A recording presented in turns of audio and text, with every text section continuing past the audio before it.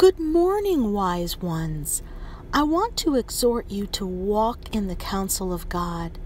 To begin, walking in the counsel of God requires that we walk according to the Word of God and not our feelings and emotions. Let's look at Joshua 1:8. It encourages us to study this book of instruction continually, meditate on it day and night, so you will be sure to obey everything written in it.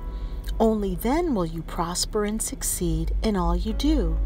So, here is the list of things we can do in order to walk in the counsel of God. Number 1, make the Word of God your final authority. In Matthew 24:35, Jesus declares that heaven and earth will pass away, but my words will by no means pass away. Number 2, always go directly to the Word of God for your counsel. It's imperative that we learn how to feed our spirits. Proverbs 20:27 says, "The spirit of man is the lamp of the Lord, searching all the inner depths of his heart." Also, remember that all Scripture is breathed out by God and is profitable for doctrine, for reproof, for correction, and for instruction in righteousness. 2 Timothy 3:16. Number 3, put away sin consciousness and declare that you are the righteousness of God in Christ Jesus. 2 Corinthians 5:21. Number 4, use the name of Jesus fearlessly and expect results from the use of his name. John 16:24 declares, "Until now you have asked nothing in my name.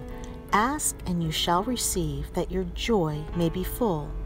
Number 5, confess the Word of God every day over your life. Discipline your words and begin to believe them. Use words of faith and order your words. Number 6, praise God at all times, not just when you have money in your pocket and food in your refrigerator. Declare what Philippians 4:19 says, "And my God shall supply all your need according to his riches and glory." And number 7, continually confess before God that you don't have a care. 1 Peter 5:7 exhorts you to cast all your cares once and for all on him, for he cares for you. Remember this, God will fulfill his word when we fulfill the conditions. God bless you guys.